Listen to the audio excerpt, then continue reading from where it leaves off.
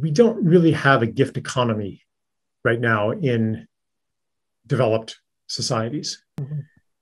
But we can take steps toward the gift economy. And it starts with embracing the principle of gift, which basically recognizes that ultimately everything is a gift. Our lives are a gift. Our breath is a gift. We didn't earn it. We didn't earn the sun. We didn't earn the water. We didn't earn nature. We didn't earn the soil.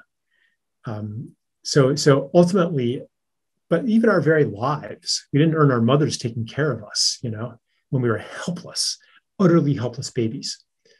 So that recognition of gift as the basic operating principle of the universe, which it's not to say that we don't work hard. Giving and receiving ultimately come into balance, but to recognize that as a basic principle then motivates